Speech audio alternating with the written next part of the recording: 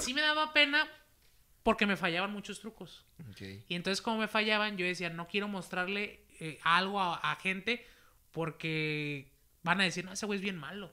Que no nos gusta que nos engañen. Y ven a la magia como que es un engaño.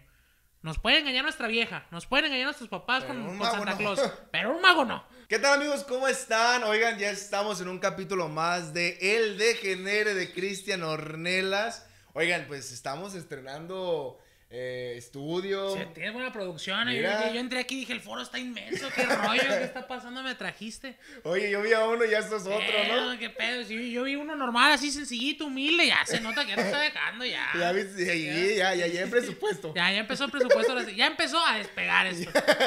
Oigan, ya lo vieron, ya lo conocen. También un chico que está iniciando, bueno, no iniciando, ya vi que ya nos platicará más adelante que ya tiene hasta su placa y todo de YouTube, entonces es parte ya es parte del elenco también de la casa de Oscar Burgos. Algo controversial por todo lo que hace este muchacho, pero ya nos platicará porque en el Degenere es sin censura, él es Hugo Franco. El aplauso para Hugo Franco.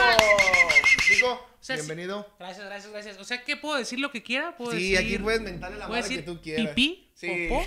lo que tú quieras. Okay. Oye, estamos muy temprano con tequila, sí, pero... Sí.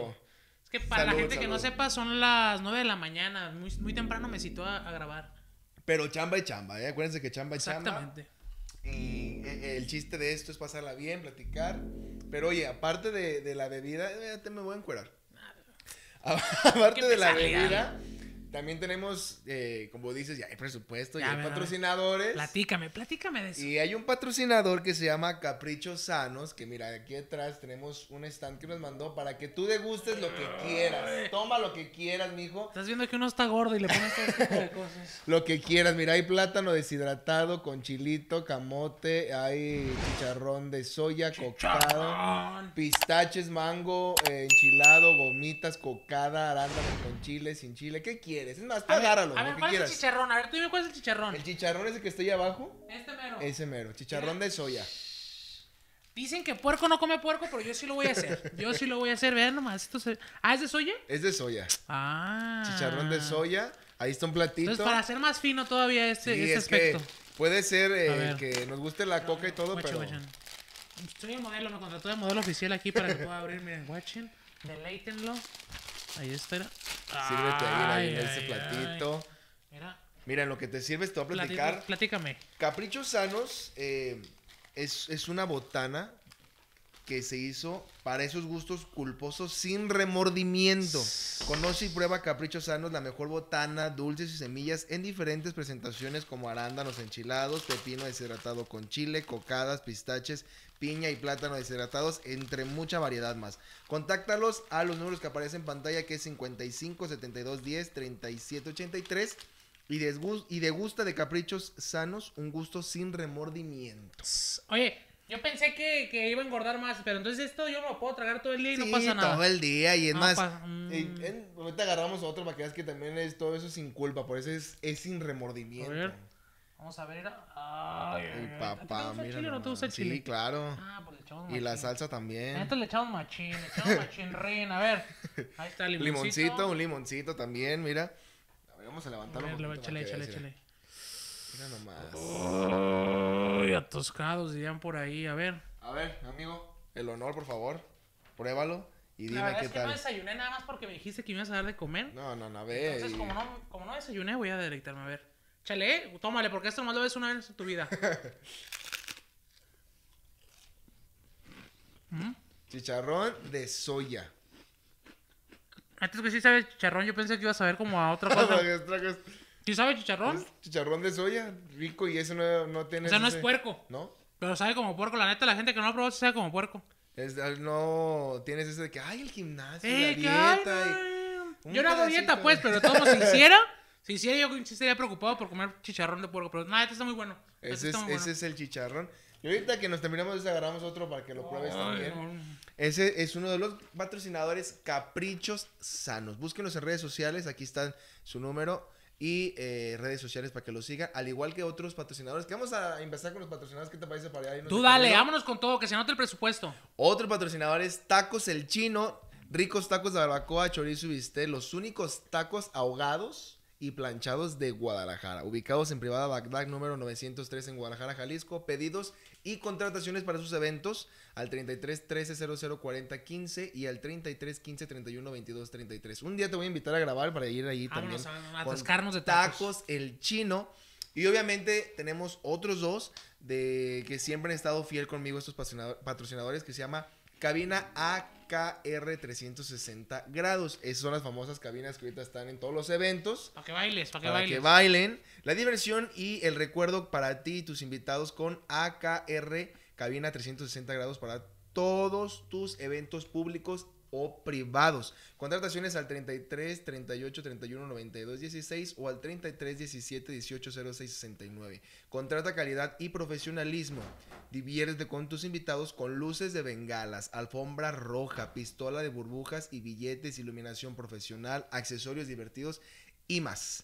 Oye, y aprovechando, si usted menciona que lo vio aquí en el Degenere de Cristian Ornelas y quiere contratar para su fiesta, le van a hacer el 10% de descuento en la contratación. O sea, te quieres ver fresón en tu fiesta, que digan, este morro tiene presupuesto, que sí, contraten a la cabina, pero aparte con el descuento, con pues descuento, ya. Te vas a hacer fresón sin gastar tanto, sin ¿no? gastar, y aparte ese descuento ya lo inviertes en chelas. Ah, exactamente. Para los invitados. Ya te contratan. Ya te contratan y claro. ya. O si no, que maquillen a la mujer, mira. Porque si usted quiere lucir bella, maquillaje profesional con Alexa Salón. No crea que nosotros estamos así guapos, sino que nos maquillaron porque, pues tú sabes, ¿no? Tú sabes. Perfecto. Alexa Salón te ofrece maquillaje profesional, corte de dama, peinados y spa para tus eventos especiales, bodas, 15 años, primeras comuniones y más. Déjate consentir con Alexa Salón, las profesionales en ponerte bella y lucir radiante en tus mejores momentos. Comunícate al 33 17 18 06 69 y agenda tu cita para lucir más bella de lo que ya eres. Entonces, ahí están nuestros patrocinadores, gracias.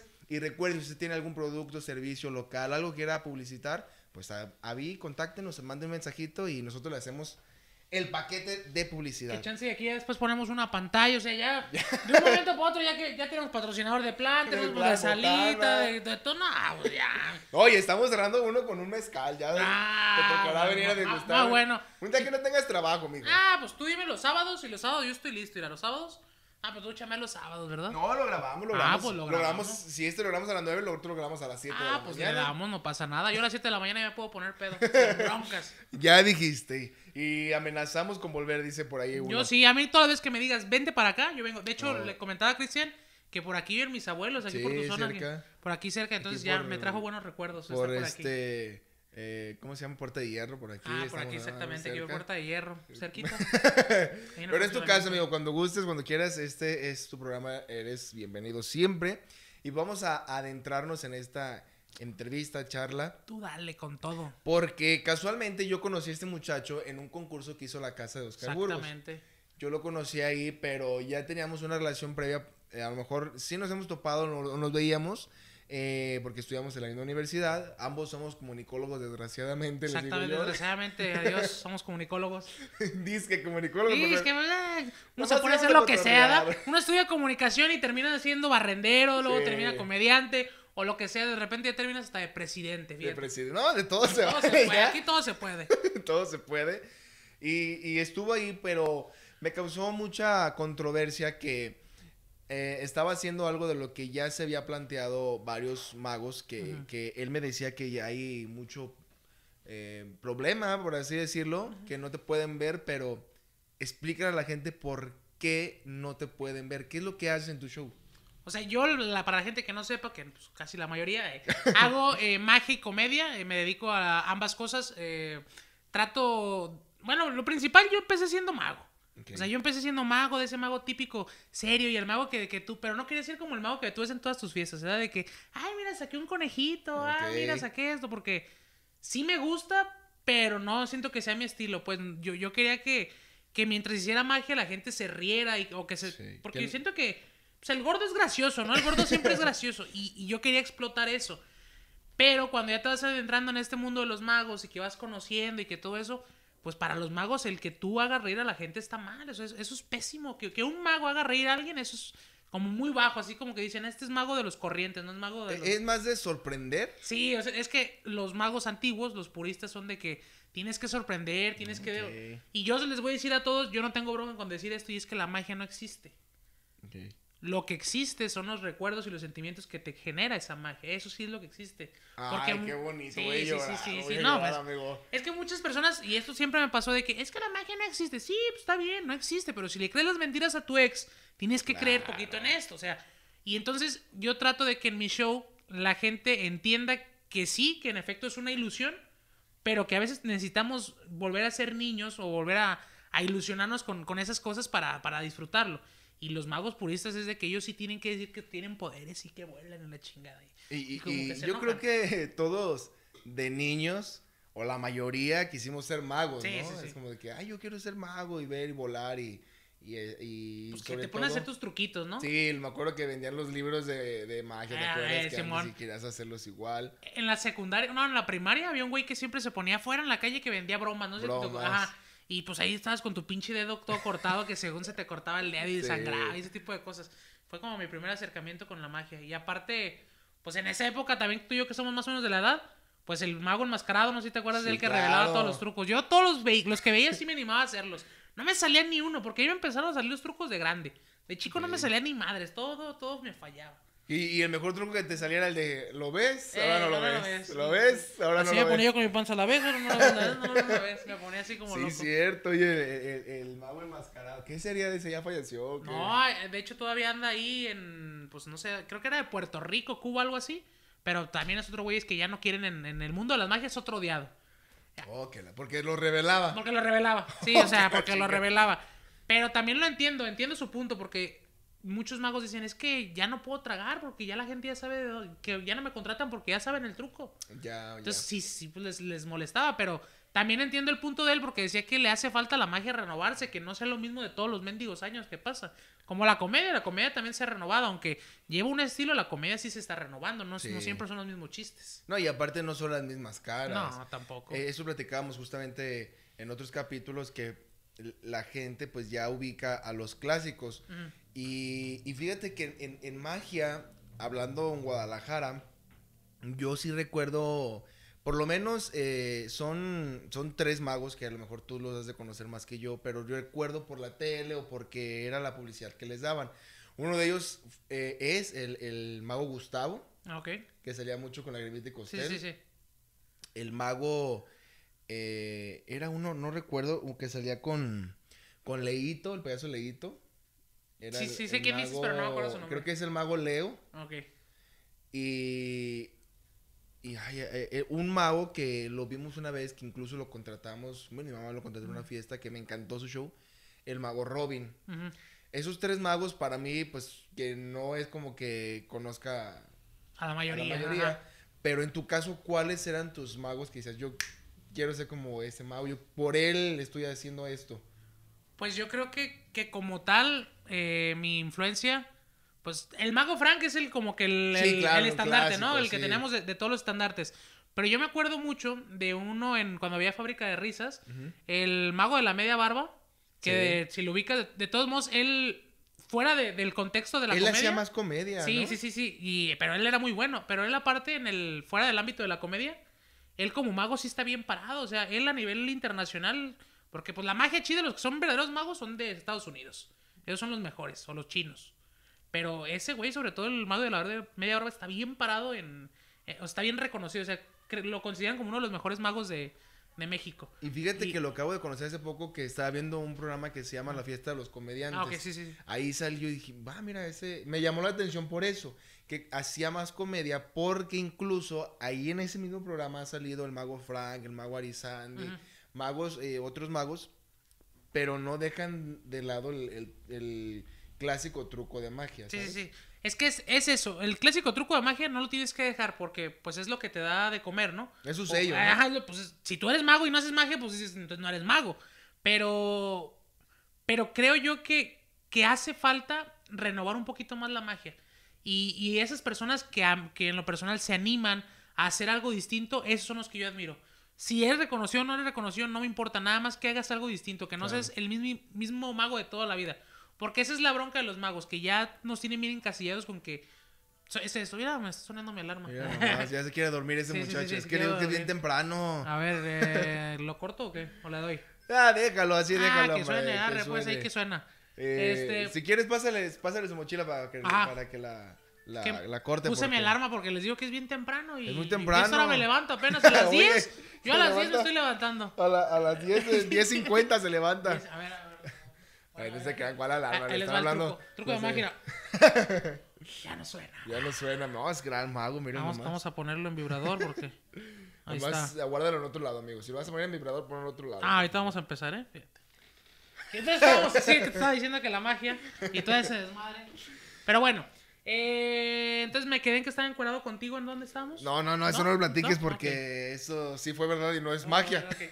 No, entonces yo admiro a todos esos magos que son algo diferente, que hacen algo distinto y que se animen. Entonces, el que yo me acuerdo mucho es Chris Angel. ¿Sí ubicaste a Chris Angel? Sí, ese güey estaba bien loco, estaba bien bizarro, pero hacía algo diferente. ¿Y era la novedad? Sí, era la novedad. De los de la actualidad que yo ubico ahorita, que uno que trabaja en la Casa Burgos, Monterrey, se llama Adrián Baroni, no sé si lo ubiques. Claro. Él también es otra de las personas que está haciendo algo diferente en el mundo de la magia. Y pues Jambo, que también es otro que ubico. No tengo el gusto de conocer a ninguno de los dos, pero sí he visto sus shows y sí hacen algo diferente. ¿Tú recuerdas tu primer truco de magia? Sí me acuerdo. ¿Cuál fue? Uno, digo, que le aprendí al mago enmascarado, que era un cerillo, te lo pones aquí, así lo voy a revelar, no pasa nada. Te pones un cerillo. No, ya le vas a quitar la chamba, un comediante enmascarado también. Perdona, no, te pones un cerillo, lo pones aquí así. Y lo pones lo amarras con un pedazo de cinta, ¿no? Entonces tienes aquí el cerillo y dices, lo voy a desaparecer. Y le haces, y es así, y el cerillo desaparece. Ya. Pero pues obviamente el cerillo o el palillo se queda acá. Entonces ese era el primer truco de magia que yo aprendí y se lo pasé a mi mamá. Mira, mira, tío, mira, abuela. Hasta que mi abuela me dio un chingazo porque yo la tenía bien harta de eso y ya. Pero ese fue el primer truco de magia. Y de ahí hice más, no me salieron y abandoné la magia hasta que empecé a entrar en la prepa, la volví a retomar. Entonces, ¿qué edad profesionalmente lo empezaste a trabajar? Profesionalmente, yo creo que hasta que tenía 20 años. ¿Llevas cuánto en esto? Pues haciendo magia llevo unos 5 años más o menos, pero ya dedicándome a hacer presentaciones 1 año y medio para acá. Okay. ¿Dónde la hacías entonces? Pues se la hacía a todos mis compañeros de la escuela, pues sí, de la universidad, con mi familia. Reuniones más privado. Sí, o sea, todo privado porque me daba pena. A mí me daba mucha pena. A mí sí me daba pena. Sí me gustaba pena. No, sí me daba pena porque me fallaban muchos trucos. Okay. Y entonces como me fallaban, yo decía, no quiero mostrarle algo a gente porque van a decir, no, ese güey es bien malo. Y no quería que se quedaran con ese recuerdo de mí. Okay. Hasta que empecé a mostrarle mi truco a la gente fue hasta que no fue el casting de la Casa de Burgos. Hasta ese momento fue cuando me animé allá a quien sea a hacerle magia. Pero yo antes sí era muy selectivo para hacerlo. Nada más cuando quería ligar o cuando quería... sí, pues ahí sí. Pero o cuando quería ligar o cuando me pedían de que, es un truco. Ahí sí, pero no lo hacía por afuera, pues.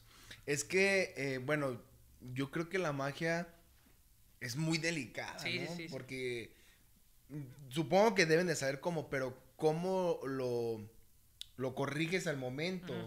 Me imagino que deben de tener otras 2, 3 salidas, ¿no? O es una y si la saliste mal, pues ya la cagaste, ya no hay corrección. Hay trucos que sí nada más tienen una salida, que es la cagas y la cagaste y ya no lo vas a recuperar.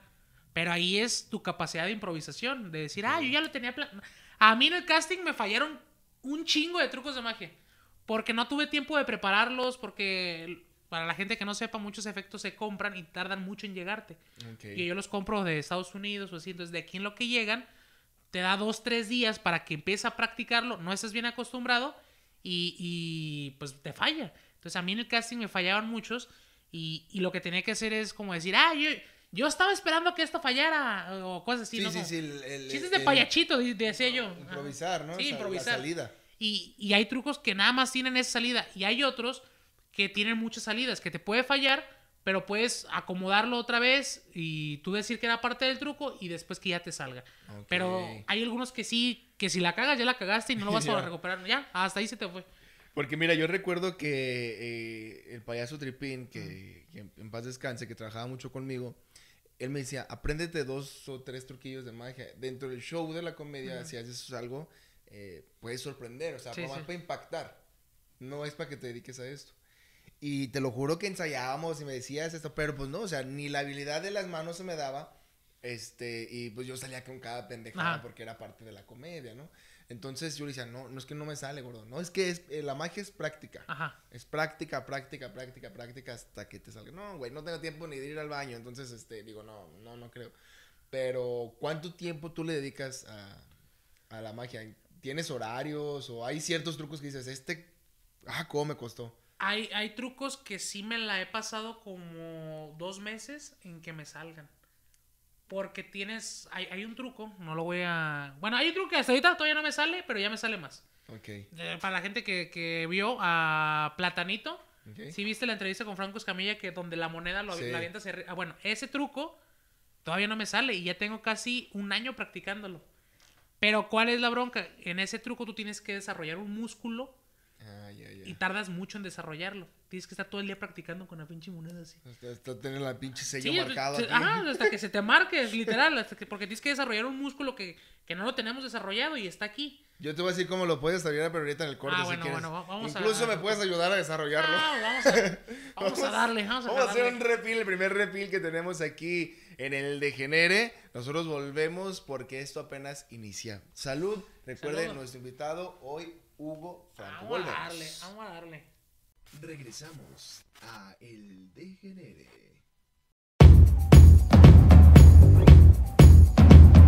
Disfruta de los deliciosos tacos El Chino. Tacos de bistec, chorizo y barbacoa. Los únicos tacos planchados de Guadalajara. Además disfruta de tacos con queso, ahogados, gringas, aguas frescas, refrescos y más. Ubicados en Privada Bagdad 903 en Guadalajara, Jalisco. De jueves a domingo A partir de las 7:30 de la tarde. Contrataciones para sus eventos públicos o privados al 33 13 00 40 15 y al 33 15 31 22 33. Recuerda, Tacos El Chino, la mejor opción para tu paladar.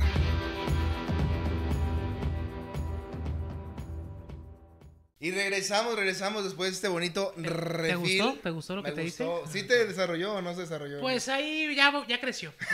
Mínimo ya creció. No el músculo, pero ya creció. Ya creció, ya iba poco a poco. Es que sí, el arte de la magia yo creo que es muy, muy amplio y no nos bastaría un solo podcast. Pero yo sí quisiera saber esa parte de Hugo Franco que me imagino que en esos 5 años en algún momento dijiste, ya no quiero hacer esto. Sí, o sea, sí. No hay, te lo digo como espectador, yo creo que no hay ni los recursos, ni los espacios, ni el apoyo, ni los medios en Guadalajara para los magos, y tú no me dejarás mentir. No. Definitivamente, y es un conflicto que todos tienen, que dicen que la magia en general en México está muy, pues está como que en pañales, por así decirlo. Porque en España, si vamos a España, en España también hay muy buenos magos. Y en España la gente está acostumbrada a ver magia. En España es como de que tengo un bautizo, voy a contratar un mago. Tengo una fiesta familiar, voy a contratar un mago. Pero no tanto porque sepan que el mago... Porque aquí es fiesta infantil, un mago es fiesta infantil. Y allá no, allá es voy a contratar un mago porque quiero que me sorprendan. En España y en Estados Unidos sí tienen bien desarrollado eso. De hecho, en España hay una sala que se llama la sala Houdini, que ahí se presentan muchos magos y es como si fuera la casa de Oscar Burgos, pero nada más de magos. Y tienen horarios, a las 6 se presenta uno, a las 7 otro, a las 8 otro, y de miércoles a domingo así están. Y entonces eso está chido. Y en México, creo que ya están abriendo una sala allá en la Ciudad de México apenas, pero sí estamos muy en pañales. La verdad es que todo eso está muy en pañales, pero creo yo que es por cómo estamos aquí, nuestra situación de que no nos gusta que nos engañen y ven a la magia como que es un engaño. Nos puede engañar nuestra vieja, nos pueden engañar nuestros papás con Santa Claus, pero un mago no. Un mago sí no. Ay, esas sí son mentiras. Nos pueden decir los políticos de que voy a bajar la gasolina. Ay, sí le creemos, sí vamos a votar, pero un mago ya no. Va a haber medicina. Sí, ya va a haber medicina. Ah, huevo, te creemos todo, ¿no? Pero no. O le creemos de que ya voy a volver a Estados Unidos, mija, ya. Pura casi. Madre, regresa a Estados Unidos. Está mi tío, saludos a mi tío que no mantiene ahí a sus hijos. Pero bueno, ¿no? Entonces, así estamos con esto. Y yo creo que hasta que no empiecen a ver más a los magos, van a motivarse. Es también como los comediantes. Hace unos años era rara la gente que contrataba comediantes. Sí. Ahorita ya, o sea, afortunadamente, ya va arrancando y ya la gente se está animando a contratar comediantes. Pero es porque ya se están dando la oportunidad de ver y darse cuenta que que reírse, que sorprenderse y que todo eso también es parte de una fiesta y también es parte de la vida que tiene que aceptar. Yo te voy a decir quizás mi postura, y lo he escuchado de mucha gente, que son los mismos rostros, ¿sabes? Sí. O sea, la gente ya está cansada de decir el mismo, lo mismo, lo mismo.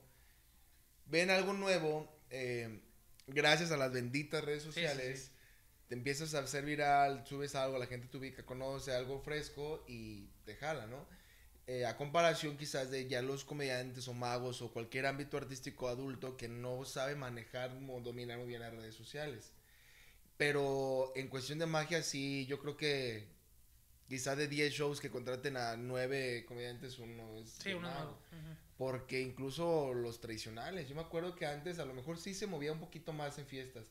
Pero entró el stand-up y entró la comedia y el mago... Sí, adiós, se fue. Se fue. Y creo que estás haciendo una combinación buena en eso de decir, bueno, si quieren más comedia, pero no dejar morir la magia. Uh-huh. De hecho, como tal, por eso a mí bueno, yo no me pongo como, el mago Hugo. Porque casi todos tienen eso de que el mago... No, yo soy Hugo Franco. Okay. ¿Por qué? Porque yo no nada más voy a hacer magia, o sea, yo voy a hacer más cosas. Voy a tratar de combinarlo, porque eso es mi esencia, eso es lo que a mí me gusta.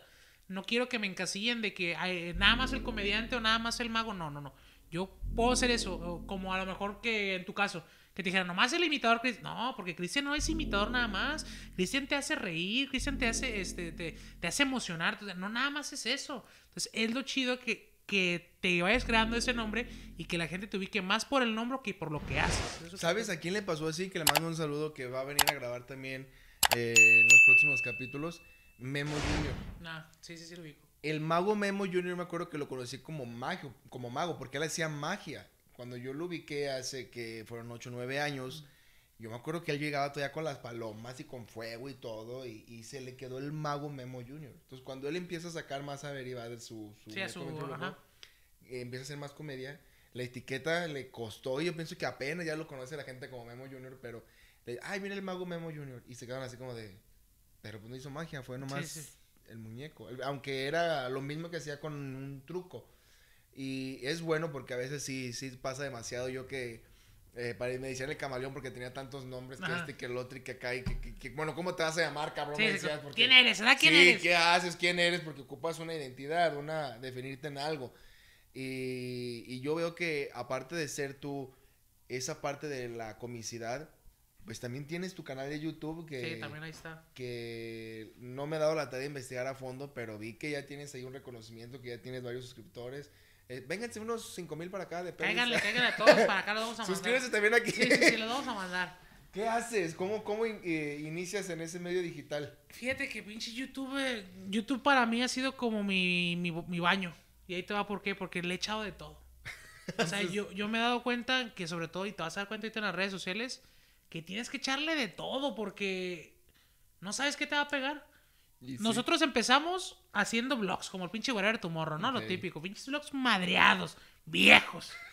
Después de eso, dijimos, ¿qué está pegando? Pues las pinches bromas. Pues vámonos a hacer bromas a la calle. Vamos a molestar a la gente, vamos a molestarnos entre nosotros. Y eso funcionó hasta un tiempo. Hasta que la gente otra vez se volvió a aburrir y dijo, ay, no, las pinches bromas, ya me las sé, ya son las típicas. Ya. ¿Ahora qué hago? Bueno, vámonos a también soy bien friki. Pues vámonos a lo de las cosas gamers. Pues a eso nos vamos a ir. Y de ahí llega otro bonche de gente y después otra vez ya se aburrieron. ¿Ahora qué? Pues de la pandemia para acá, ahí fue también donde empecé a hacer más magia, porque de la pandemia para acá empecé a subir puros trucos de magia. Sí. ¡Pum! La gente se enganchó y ya con eso me quedé. Y ahorita estoy tratando también, ahí después voy a invitar a Cristian, nada más ya que me dé tiempo de editar, del podcast. Okay. Porque ahorita el podcast y va a durar mucho tiempo, no crees que es uno, a pesar de que ya tiene 2-3 años, todavía le queda rato el podcast, porque es como la radio. Va arrancando, ¿no? Sí, es como la radio, la gente le gusta escuchar a otras personas, aunque digamos que no, sí nos gusta escuchar, nos gusta el chisme. Sí, claro. Y en el podcast se da para contar todos los chismes, entonces pues le hago de todo, es un baño, hay que hacerle de todo. Que incluso de chismes, qué bueno que estás aquí. Yo, la verdad, la verdad sí me gusta el chisme. La neta es que sí. Sí, la verdad, pues somos comunicólogos, nos encanta el chisme. De pronto, hace poquito te había anunciado como, ¿cómo pusiste? Magomediante, algo así. Ajá. Y después vi que otro mago puso, ahora resulta que ya todos son magomediantes. Ajá. Que, bueno, es esa fusión, pero que quiero saber qué es la fusión de comedia Ajá. con magia. Pero, pues ya existía, ¿no? O sea, Sí, sí, no sí. es como que alguien le incursionó en Guadalajara. No. ¿O qué peleaban? ¿El nombre o...? Pues yo creo que sí, ahí el Rafa fue el que me dijo, pues Magomediante puede ser bueno porque es la combinación de los dos. Y le digo, Simón, yo como tal no estoy casado con que, como te digo, quiero ser mago, Una quiero ser etiqueta, comediante. No. Yo soy Hugo Franco. Y si tú me vas a ubicar como mago, está chido, pero yo no te lo voy a poner. Si tú me estás ubicando como comediante, qué chido. Pero eso, Magomediante, ya existe, ya existió y existirá. No soy ni el primero, ni el único, ni el último que va a ser magia y comedia. Pero quiero ser por lo menos el único, o no el único, pero quiero que me ubiquen por mi nombre. Entonces... ¿Y no te llegó la demanda por ahí? No me llegó ninguna Hasta demanda. ahorita. Hasta ahorita no me ha dicho nada. Y si me ponen, pues no pasa nada, porque no... Pues no, o sea... Pues hago comedia. Si hago comedia, pues lo que sea, ¿no? Pues dejo la magia, ¿no? No, es como si te dijeran imitador. Ay, ¿por qué eres imitador? No, pues, ¿qué tiene? Pues hay un montón de Pues imitadores, claro. soy locutor. Pues, él no es el único locutor. Soy camarógrafo. Es el único camarógrafo. No, pues, es una etiqueta. De los comediantes de Guadalajara no están hablando, sí, por favor. Bueno, es una etiqueta. No es que yo sea el original o que no sea el original o que sea una copia. Pues yo soy el que soy. Que mira, incluso con los chistes, ¿eh? Ajá. Y te va a pasar, no sé si ya te pasó, te va a pasar, que vas a contar un chiste y le van a salir 152,532 dueños de ese chiste. Sí. Pero bueno, al final de cuentas el chiste es de dominio público. Yo siempre he dicho que un chiste es de dominio público porque pues desde cuándo, a lo mejor son chistes que te los contabas a tu abuelito, pero adaptados a la época. Y yo creo que eso es lo que le falta a Guadalajara también. Sí. El dejar de decir yo hice, yo pongo, yo fui, yo. Yo lo mencionaba en otros capítulos que el mejor resultado de todos los que dedicamos a esto es el público. Sí. El hacer reír, el no competir, el compartir. Y no sé qué piensan los otros compañeros, pero ha sido muy difícil que me platicaba con unos compañeros que han venido también aquí de medios de comunicación que me decían, creo que estás haciendo una diferencia, estás marcando algo, no sé cómo explicártelo, pero creo que estás rompiendo con una barrera que espero te funcione, cabrón. Sí. Y que además se unan, porque va a haber más de uno que te va a decir, no quiero ir. Y me decían, ¿por qué? Porque también están haciendo podcast, porque también son comediantes, porque a lo mejor es competencia. Pero bueno, imagínate la fórmula que hizo Monterrey. Monterrey es un chingón, pero porque todos se apoyaron. Todos, güey. Ajá. Hugo tiene su podcast. Vamos al podcast de Hugo y hay que explotarlo primero. Cristian tiene su podcast. Ya que explotamos el de Hugo, vamos con Cristian y explotamos. El camarógrafo quiere hacer su podcast. Vamos allá todos y que explote. Tamare, aquí, güey. Aquí no quieren venir. No. Y es que sí es cierto, aquí en Guadalajara yo sí he visto eso, que son muy envidiosos. Demasiado. Y te lo digo en general. Pero ¿qué tiene? O sea, porque, digamos, tú te haces viral. Yo estoy aquí, güey. Pues si tú te estás haciendo viral, pues yo también estoy aquí. Pues a mí también me va a caer Sí, claro. Me va a caer la tierra, a mí también. Y que si yo me hago viral y estamos juntos, también a ti te va a caer la tierra. O sea, eso es apoyo. Porque allá en Monterrey, y eso sí lo admiro bien cabrón, eso hicieron. Vámonos con el caso ahorita, más reciente, no sé. ¿No ubicas ahorita al Kevin Contreras? Kevin Contreras, comediante bicolor, sí, claro. Kevin Contreras. Yo estoy viendo que ahorita ese güey en sus podcasts le está yendo muy chingón. Pero ese güey se la pasó yendo a los podcasts de Zagar, se la pasó yendo a los podcasts con el Chulo, se la pasó yendo con todos esos güeyes. Y en algún momento ahí le tuvo que caer los seguidores. Y eso yo creo que es el ejemplo que todos tenemos que tener, que no porque digas, es que te vas a llevar mis seguidores. ¿Qué tiene? Pues llévatelos. Chance me van a caer a mí después otros, o sea, no pasa nada. Pero, digo, y si es cierto el comentario, ¿eh? Ay, no, es que me van a dejar de seguir a mí y lo van a empezar a seguir a él. O lo van a ubicar más a él que a mí. Y al final de cuentas es envidia. Mira, hace poquito, y tienes toda la razón, me habló mi compadre, Omar Espinosa, de Monterrey, que trabajó mucho tiempo con Tito Ranchero, que ahorita ya está haciendo su camino solo, que trabajó en Televisa Monterrey, que ya está haciendo, me decía, compadre, estoy viendo tu podcast, está chingón, güey. ¿tienes con qué? Dice, vas a ver que va a arrancar porque estoy buscando en Guadalajara, nomás tienen tú y Rafa podcast. O sea, no he visto a alguien más. Sí, sí. Y te esperamos acá en Monterrey, güey. Cuando vengas, te esperamos y vamos y te llevamos con todos. Vas con tal, fulanito. Y yo decía, así funciona, güey. O sea, sí se puede hacer. Es difícil, claro. Sí, sí. Porque tú no me dejarás mentir y justamente lo que acabas de decir. O sea, yo no puedo editar, publicar, grabar, montar, desmontar, luego la chamba, los shows, compromisos, y enfócate a ensayar, y que ve para acá, y que ve tu entrevista, y que tienes programa, y que la radio. Es difícil, pero sí se puede. A comparación de muchos que nomás están esperando a que, ay, ojalá me haga viral. ¿Con qué? Entonces no tiene nada. Es que es la bronca el estar esperando. Justo eso lo platicábamos hace rato. Que tú decías, cuando yo me dudaba mucho en iniciar con el proyecto.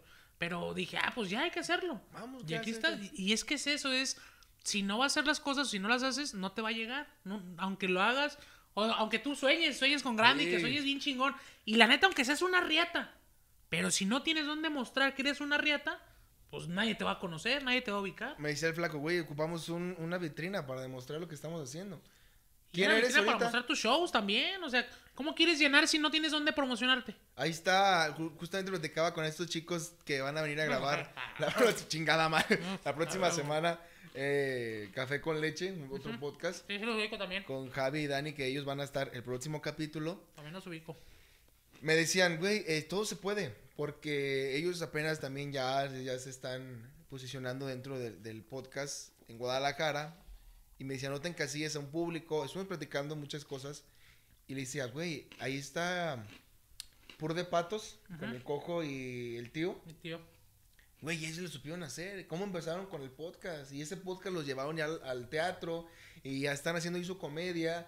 Pero es hacerlo y volvemos a lo mismo. No están esperanzados a que, ojalá Hugo me haga viral con un video de ojalá me hablen de aquel lado. No, güey, pues tú busca también si no te hablan. Tú no me dejarás mentir ahora con la comunicación.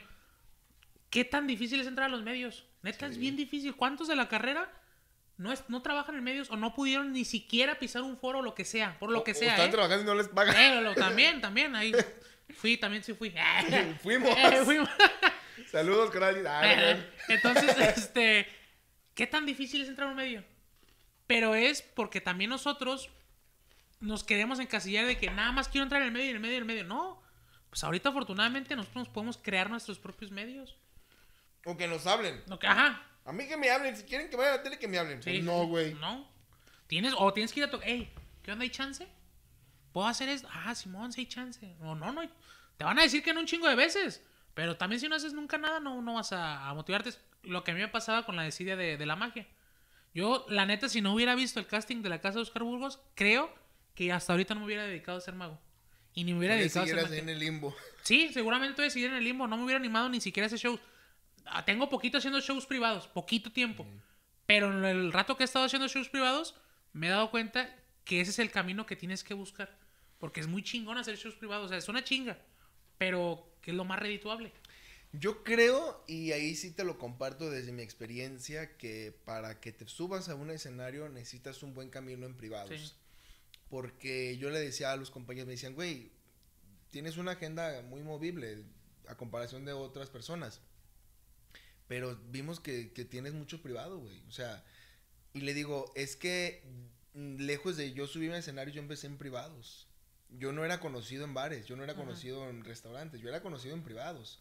¿Por qué? Porque a lo mejor lo que tú tenías un bar, yo tenía 4 en fin de semana privados. Entonces eso lo llevé porque te haces de tu cartera, te haces de tus clientes. Entonces tus clientes te empiezan a ver en bares.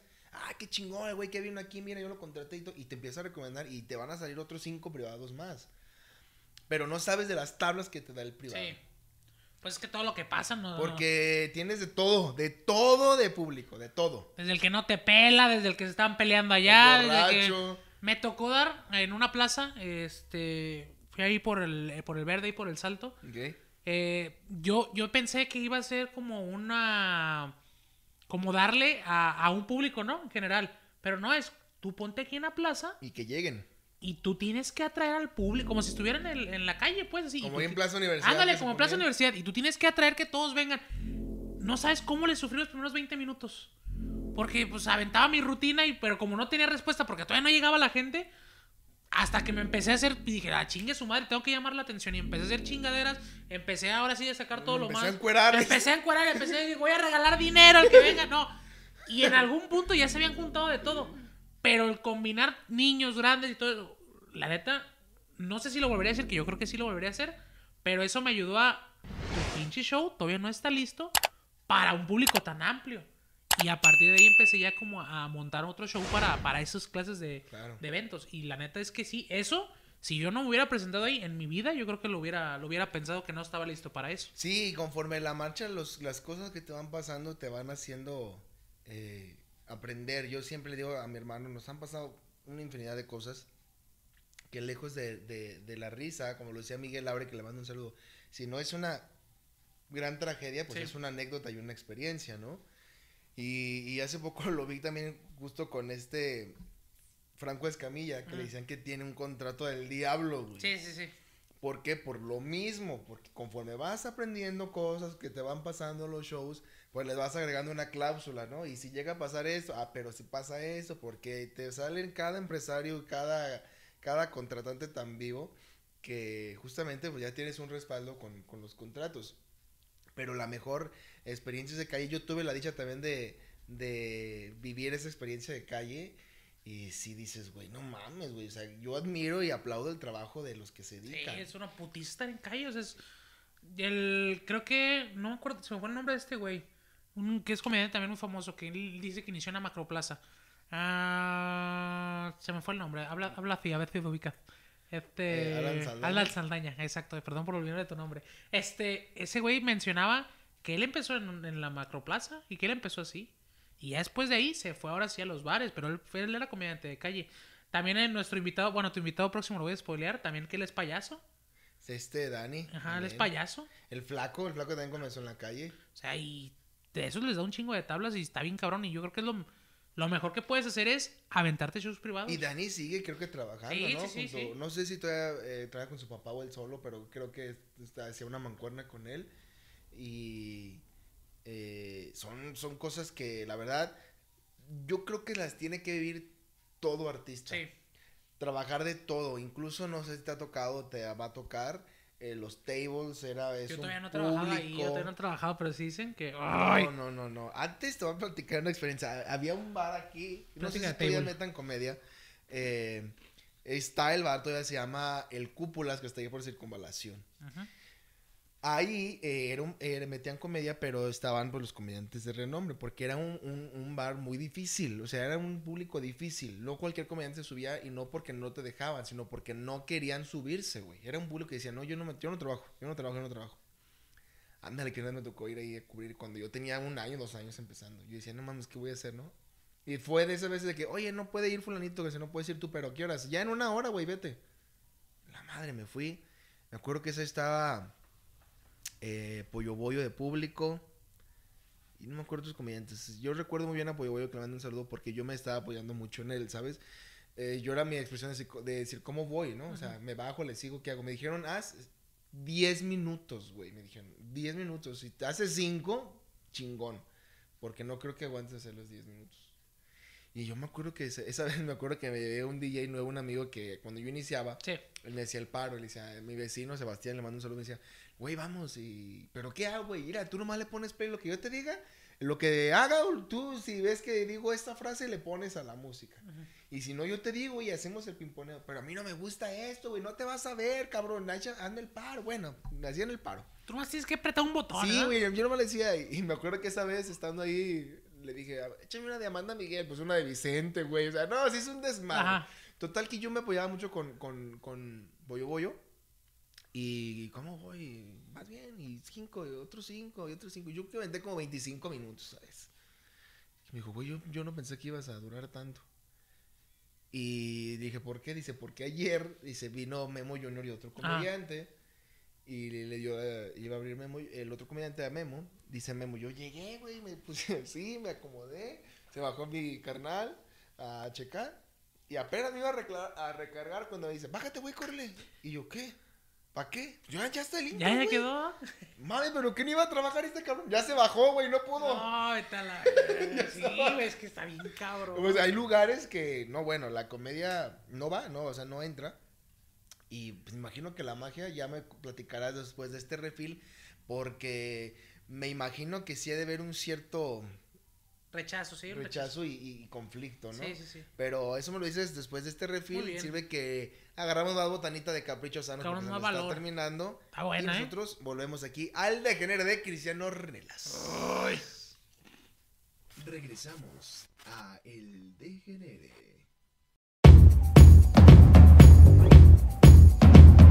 Disfruta de los deliciosos tacos El Chino. Tacos de bistec, chorizo y barbacoa. Los únicos tacos planchados de Guadalajara. Además disfruta de tacos con queso, ahogados, gringas, aguas frescas, refrescos y más. Ubicados en Privada Bagdad 903 en Guadalajara, Jalisco. De jueves a domingo. A partir de las 7:30 de la tarde. Contrataciones para sus eventos públicos o privados al 33 13 00 40 15 y al 33 15 31 22 33. Recuerda, Tacos El Chino, la mejor opción para tu paladar.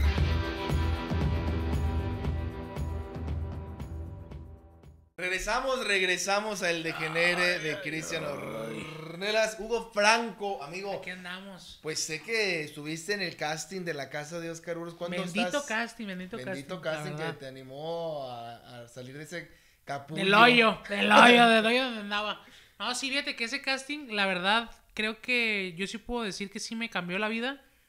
En que me abrió los ojos para muchas cosas. Porque yo... Ay, qué bueno que no va los ojos. No, porque- no. También me, pues, para... Ah, no. ¿Cómo crees que quedé? Sí. ¿Cómo que crees que quedé? Tuve que Sí. abrir todo. No, me abrió los ojos porque cuando yo mandé el casting, yo pensé que no iba a quedar. Porque yo sentía que lo había hecho muy mal. Y aparte de que nunca había hecho como tal comedia así.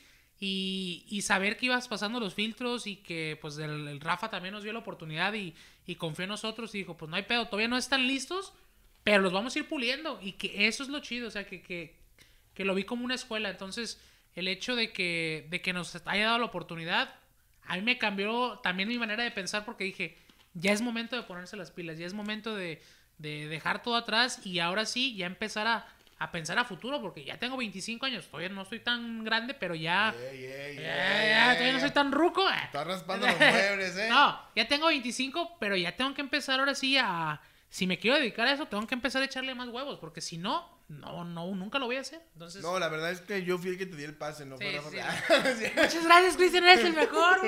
Yo Te voy a gracias a mí. depositar, ajá, te voy a depositar. Ey, sí, nomás ahí te encargo lo Sí, que, sí, no lo te que preocupes. pedimos de Yo te deposito. garantía. Pero sí fue una bonita experiencia que pues, me tocó estar ahí haciendo parte del casting, de los filtros, de todo, de la organización, de publicidad, de muchas cosas que sí vimos mucho talento, sí vimos mucho artista nato que quizás sí les faltaba esa pulidita. A ustedes que los vimos con un futuro, que dijimos, sí traen con qué, pero hay que pulirlos, ¿no? Son un diamante que hay que sacarle el brillo. Y de plano otros que decían, no mames, que No estás trae haciendo nada, aquí? no trae nada. Bájate a la verga de aquí, vámonos. Porque sí, era así como que, no sé si incluso viste que había uno que lo bajaron, que se hizo viral en redes Eso sociales. fue el tío chido fue de mi... Sí, estuviste con él, de ¿no? mi casting, fue de mi casting. Que O sea, después ahí se salió de control el ahí contexto, que tuve que hablar con él y decirle, Saludos mira, al tío chido. es que no te censuraban. Bueno, un total de cosas que nos habló Oscar Burgos, estuvimos hablando con Oscar Burgos, luego con Rafa. Bueno, fue un show total ahí, literal, como siempre se hacen en la casa de Oscar Burgos. Pero que eso te ha dado un plus, ¿no? Creo. Sí. Yo creo que es un escaloncito más que estés dentro de esta casa, amigo. Y no porque formo parte, sino porque es la única que hay de Guadalajara. No, y que es un lugar que es Exclusivo. exclusivo de comedia, o sea, la gente te ve ahí, te presentas y dices, pues es un comediante que ya la está armando, porque el escenario también es una vitrina muy grande y también es un escenario que impone y es un escenario pues que está diseñado para la comedia y que el público que está yendo pues es un público que va a exigir comedia y que también sí es exigente, porque sí me ha tocado en ratitos, porque casi siempre la verdad es que he sido abridor y como abridor pues tú tienes que calentar a la banda, ¿no? Sí. Y me acuerdo de una noche que sí estaban bien como bien apáticos y hey, pues qué pedo, hablen, digan algo. Nada. hasta que ya, pues, ahí los calenté tantillo, les metí manilla y ya se empezaron a levantar, pero sí es un público que exige, pero que también es muy lindo, la verdad, el público de la Casa de Oscar Sí, pues, es muy bondadoso. Digo, a nosotros también nos ha tocado hacer abridores cuando vienen incluso comediantes ya de renombre, que es una tarea, pues, o una misión más difícil todavía porque, pues, estás poniendo el nombre tanto de la empresa como de la Casa de Oscar como de Guadalajara, cabrón, porque no van a decir, perdón, el comediante de Cristian, van a decir, no, el comediante de Guadalajara no sirvió, entonces ahí echan todo el gremio, ¿no? Pero se puede y sí es difícil. Hay momentos que incluso cuando uno va con fecha programado para cerrar, no es tanto el artista, también influye mucho el público. Sí. Me ha tocado públicos que de plano no vienen con disponibilidad a reír. Y no es porque sea el lugar, incluso en Burgos. Hay públicos que dices, ¿no? Y compañeros que dicen, güey, no sé qué tiene el público que no responde. No da. Hay algo que no está dando. Que por lo contrario, hay shows que vienen compañeros que una hora se te hacen 20 minutos porque el público está tan bonito, tan bondadoso que te da, pero es muy, muy padre pertenecer, te lo comparto porque yo también entré, llevo 3 años ahí en la Casa de Oscar Burgos, que han sido maravillosos, me ha dado la dicha de conocer muchos compañeros, a muchos artistas que, bueno, por aquí tengo algunas fotos que faltan, es lo que estaba viendo, faltan más por compartir, que poco a poco lo vamos a ir trayendo y poniendo ya aquí en el mural del Degenere, que me imagino que hay un artista que sí dices, algún día voy a estar con él compartiendo. ¿Quién es ese artista? Sí, la verdad es que yo viendo la foto ahí, creo que por lo que representa Teo González. No sé si yo sea para el público de Teo González o no, pero el hecho de decir, pues, desde que siempre lo has visto desde morro, ¿no? Desde morro tú has visto a Teo González y lo has visto siempre. Yo creo que él es el... Él es el que que si algún día dices, vas a compartir. Fíjate que yo a Teo González lo conocí previo a esa vez que estuvimos en un programa. Y me tembló, porque yo decía, eso es un artista que yo pues quería que ya compartir, es un hecho y derecho. ¿no? Incluso a comparación como con Omar Alonso, que al principio no tenía tanto la dicha de compartir, que ya después compartimos en tele, que ya después compartimos escenarios, y fue algo muy, muy especial. Y de varios, hay varias fotos, por ejemplo, esa foto fue el primer show que compartí con el Flaco. Con Rafa, esa es la única foto que tenemos con ropa. Perdón, pero esa... es otra cosa, ¿no? Es otra historia. Amigo, sé que también estás, bueno, no nos basta un capítulo, que estás en radio, ahorita estás ahí apoyando una estación, a un gran programa, que me gustaría escucharlo de ti, porque ya he estado ahí con ellos, me atendieron muy mal. No es cierto, me atendieron muy bien, me atendieron. Saludos a todos, a la producción, a Keiko, al Muñequín, a Yair, a todos, gracias porque nos atendieron muy bien. La chica que me acabas de mencionar, que tú la corriste para que te cases con trabajo. No, sí, la neta. No, yo no la corrí. Tú yo llegué. Córrela porque yo quiero hacer ese lugar. Yo llegué y ya se había ido. Yo no llegué a suplirla. Todo. Sí, pues estoy en el Tiradero Morning Show, ahí en calle 94.7, de 8 de la mañana a 11 de la mañana, literal también. Y pues estoy como productor. Mi chamba es, pues, estar al pendiente de los temas, qué es el tema del tiradero, de qué va a tratar, o apoyarles como de que hoy vamos con esto, mandarles las escaletas. Darle un suero al Muñequín que llegó crudo. Darle suero al Muñequín a todos. Pero la verdad también, pues, muchas gracias también, aprovechando aquí tu espacio, agradezco al señor Keiko que fue el que me dijo, vente, yo no hay pedo, Kyle, me dio la oportunidad y ahí estamos en el tiradero. Y pues la verdad es que con todos ha sido un ambiente chido. Ahí sí te ubican mucho. Cuando yo he platicado mucho con el Muñequín, dicen, no, el Cristian es a toda madre. Ahí sí te ubican mucho. Fíjate en eso. que me tocó pues estar en el del chiste, cuando se la parte de la sección del chiste. Después me contactan y nos ponemos de acuerdo, cerramos para estar en el aniversario de el tiradero. Y después me invitan a la posada por parte de la banda Toro, que le mando un saludo a Mike, a Carlos y a Don Saúl, para estar en el Parque Agua Azul. Ya es que hubo un evento.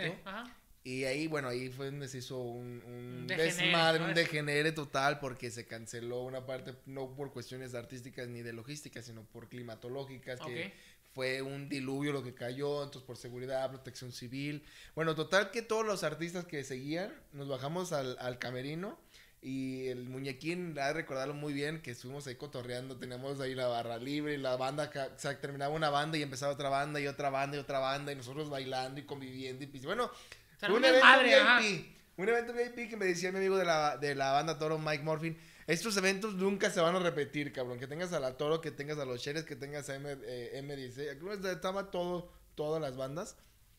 Y muy bien, a Keiko y todos, gracias. Espero me invites, señor productor, un día a estar por ahí con ustedes compartiendo. Vamos a tratar de que vuelva el chiste show. Sí. Ya no está, pero vamos a tratar de que vuelva para que no, aunque no vuelva, vamos a tratar de invitarte. Aunque no vuelva, yo voy ahí a hacer un cotorreo bonito con toda la producción. Y amigo, pues desearte lo mejor porque sé que eres una persona muy ocupada. Nosotros nos podemos alargar mucho tiempo, pero es tu casa. Vamos a hacer una segunda parte. ¿Qué te parece? Claro, yo las veces que quieras. Cuarta, quinta, sexta, séptima parte. Que la próxima espero que ya sea en mi canal, ¿eh? Claro que la próxima vamos a tratar de que sea en mi canal. Encantado. Hacemos una primera parte, luego terminas a la segunda y nos vamos a la segunda. ¿Qué te parece? Me parece perfecto. Oye, no sé, pero quisiera ponerte... no, eso se escucha muy... Ponerme aquí en la mesa. Sí, no, eso se escucha muy vulgar. Pues cuéntanos un chistecito. ¿Tienes por ahí algo que nos puedas compartir? Chiste, ¿Qué es lo que te pueden ver? A ver, es que no me lo sé. Yo digo que siempre que me quieren poner a contar un chiste, la bronca es que los chistes que cuento son los de ustedes. Entonces, ¿cómo le voy a hacer? No, cuéntate uno del flaco, pero mío no. Ah, bueno, no te preocupes. A ver, pues el chiste más... Yo tengo una sección que se llaman chistes estúpidos. Siempre en mi show trato de hacer chistes estúpidos porque a mí, ellos son los que me dan risa. O sea, cuando la gente piensa que esos chistes no sirven para... A mí sí me dan risa. O sea, son chistes muy tontos. Por ejemplo, está una de que... llega un señor y le dice... ¿Aquí es el casting para el profesor Girafales? Sí. Pase usted. No, después de usted. Chiste de payachito. Y no se quedó. No se quedó. Y luego, por ejemplo, el otro de que llega y le dice... ya se me olvidó, ¿ves? ahorita que te acuerdas, esta que dices ya me acordé. Profesor Girafales, estaba en misa, ¿no? En misa de 7 y no llegaba nadie, güey. Y 7:30 y nada. Y hasta las 8 llegaron. Y dijo el padre, no, esto no está bien. Algo está pasando en la sociedad que no llegaron a misa de 7. O sea, saben todo mundo que hay misa de 7. Y dijo el padre, no, voy a hacer esta pregunta en vivo mejor. Hijos míos, quiero que levante la mano todos los de aquí. ¿Quién no vino a misa de 7 porque estaba viendo el Chapulín Colorado? Y todo el templo. Dijo el padre, lo sospeché desde un principio. Oye, ahorita que estamos hablando de zombies, yo sé que no tiene nada que ver, ¿verdad? Pero estamos hablando de zombies. Mono. Fue el que me acordé. Saludos, pinche mono. Sí, mono le vino de moca, así que uno loco, güey. Fíjate, ese mono, güey, en todas las reuniones soy su fan. Hasta que no se calla. Sí, es que sí, esos güeyes que si no está callado, no es el mono, o sea, todo es chingue. La neta es muy divertido. No, por ejemplo, ¿tú sabes cómo se le dicen a dos zombies que hablan distintas lenguas? No. Son bilingües. Son bilingües, yo te me acordé de esos chistes. Allá que entraste en el tema antes de irnos, para que la gente se divierta, como aquella una estufa, ¿no? Que iba con otra estufa y otras estufita y otra estufita y otra estufita y le dijo una estufa a la otra estufa, oye, ¿es tu familia? Por un momento pensé que es tu puta madre, ¿verdad? Pero chistes bonitos. Bueno, otro chiste bonito. Estaba unas alarmas, ¿verdad? Un funeral de alarmas, estaban llorando. Funeral de alarmas. Oye, ¿qué le pasó? No sé, eran las 6 de la mañana y se disparó. Está como... Se disparó la alarma. Ahorita me acordé que te estaba viendo porque tienes unos ojos tan bonitos que hasta vitrina les pusiste. Exactamente, bien. ¿Qué es una chichi con lentes? No sé. Es una teta. ¿Una teta? ¿Una teta? ¿Una teta? Claro, si quieren verse es una teta. Y otro chiste así de los de... Miren, lo que te acuerdas de otro, como aquel niño que le hace la parada al camión, abre la puerta, le dice el niño al chofer, señor, ¿va para el zoológico? Sí, mijo, que se diviertan. Ay, nos lo llevaron. Oye, hablando de ladrillos. Venga, este está más fumado que tú, mono. No, hablando de ladrillos. ¿Qué le dijo un albañil a otro albañil? ¿Qué le dijo? Pues nada, güey, es que estaban chambeando, no podían decirle nada, güey, no mames. ¿Y tú sabes qué le dijo un tigre a otro tigre? No. Pedro, qué gusto de verte. ¿Qué le dijo otro tigre a otro tigre? ¿Qué le dijo? No me grites. Ay, no, Así no va, pero lo dice mal, ¿eh? Es que yo Pues soy eso me mago, quedé güey. así como de que, Yo pues, soy, ¿qué pedo, yo soy cabrón? mago, güey, no mames, ¿es chiste qué, güey? Está bien. ¿Qué le dijo la nalga a la otra nalga? No sé. No te pases de la raya. Ay. ¿Qué le dijo una nalga a otra nalga? ¿Qué? En medio de los dos hay un soplón. Ay. ¿Qué le dijo? No, ese no, ese está muy bien. Este sí llegó con el doctor, ahorita que dijiste del soplón. Dijo, oiga, doctor, yo quiero hacer una pregunta. Sí, dígame. ¿Dónde queda el clítoris de la mujer? ¿Adelante o atrás? Dijo, señor, no mames. O sea, eso viene en el libro de Ciencias Naturales de quinto de primaria, en la página 56. La anatomía de la mujer y del hombre. Viene? En la página 56 del libro de Ciencias Naturales de quinto de primaria. Dice que el clítoris de la mujer está adelante. Dijo, cabrón, entonces lo que chupé anoche fue una almorrana o qué chingada. ¡Ah, la bestia! Oye, es que sí suele pasar, imagínate, a mí me pasó. Oh, sí, pues es que dice, pero almorrana, ¿qué es eso? ¿Cómo se le dice a un pez que cae de 100 pisos? Cabrón, ¿cómo? Atún. Ay, ahorita como el que se agarró, que me acuerdo que dijo, 95, 96, 97, 98, 99. Sí, digo, ay, no mames, un 100 pies. A huevo, tiene que contar todos uno por uno. Sí, güey, es que. Vamos a sacar los pinches chistes. Si quieres sacar chistes, A yo ver, los tengo anotados. Este Ahí es va. un pinche chiste bueno. A ver, vamos Ya vamos subiéndolo de tono. Ya empezamos con los niños, ya váyanse a la escuela. Vamos a cerrar con un chiste. Ya vamos a buscarme chistes. Aquí los tengo todos guardados. Échate un claramente. chiste picosito para despedirnos. A ver. Y recuerda suscribirse aquí al Degenere, al canal de Hugo Franco. Y no se pierda la próxima semana un invitado nuevo. Échale. Fíjate, estaban dos personas. Estaban, oye, después de tantas noches juntos, tantos atardeceres, tantas veces que hemos dormido, entonces tú y yo, ¿qué somos? Pues somos los guardias de este coto, güey, ya déjate de mamadas. Ya duérmete, ¿no? Duérmete. Oye, tengo que ver que aquel dijo, oye, mi amor, ¿qué pasa, mi amor? Pues es que ya llevamos mucho tiempo sin hacer el amor. Dijo, llevas. Llevas. Eso me decía mi exnovia, eso me decía mi exnovia. Llevas. Tienes mucho que no nos besamos. Dígame que no besas. No, tú. Que dijo, oye, qué rico está el chicle. Dijo, no es chicle, yo tengo gripa. La bestia. A ver, ya no me la sé, güey. A ver, que estoy buscando más chistes. Un chiste. O sea, si te pongo un tema, ¿lo tienes que buscar o qué, cabrón? Es que los tengo guardados, güey. O sea, yo soy muy malo de la memoria, neta. Por eso tenía alarma hace rato, para saber que tenía que respirar, güey. Para eso yo pongo alarma para todo. A ver, ¿tú sabes cómo se le dice al papá del príncipe azul? No. El Blue Rey. El Blu-ray. Oye, ahorita que dices de películas, le dice, oye, compadre, vas a comprar. Dijo, ay, cabrón, dice, ¿cómo lo digo, güey? Fíjate que el otro día estaba viendo una película de esas de las que compras ahí en San Juan de Dios. Dijo, ¿de cuáles? De las piratas, ¿no? De las porno, güey. De las que andan ahí que venden de los moteles. ¿Sabes que tienen que Motel León y lo que motel? Muy conocidas. Sí, güey, dice, compré una, cabrón. La puse en la sala. No, hombre, yo me empecé a hacer un chaquetón, güey. Y en eso que se abre la puerta y que entra mi vieja. Ay, no mames, si te agüitaste porque te vio tu vieja haciéndote una paja. No, güey, entró en la película. Dije, hija de la chingada, ¿qué está haciendo ahí? ¿Qué está haciendo ahí? Hablaba de viejas, te iba a acordar de uno con ese. Llega, oye, compadre, ¿y su vieja es buena para el sexo? Pues unos dicen que no, otros dicen que sí, mi vecino dice que sí la arma, yo no sé, la verdad. Sí, oigan, pues estos chistes y más no se lo pierdan. ¿Cuándo estás en la casa de Oscar Burgos, Hugo? Jueves 18 de abril vamos a estar en la casa de Oscar Burgos junto con Paco Pervil a las 9 de la noche para que la gente que quiera ir, pues los esperamos para que se pasen un rato ameno. Con el buen Paco Pervil. Va a estar una noche espectacular. Se los recomiendo, dos grandes talentos. Yo sé que va a ser una noche completa porque tanto Paco como Hugo tienen ahí su show muy variado. Amigo, esta es tu casa. Gracias por estar aquí presente. Agradecemos a todos los patrocinadores. A Tacos El Chino, Caprichos Sanos, a Cabina AKR 360 y a Maquillaje Profesional Alexa Salón. Amigo, ¿qué tal les tenían los chicharrones? La verdad estuvieron muy buenos. Fíjense, yo estoy cuidando ahorita mi dieta. Ah, de eso sí puedes echar. La estoy cuidando y con esto no subí ni un solo kilo. No, Ni nada, un nada. solo kilo. Y mira que están muy ricos esos chicharrones de soya. Gracias, nos vemos en un próximo capítulo. Suscríbase, denle like, comparta.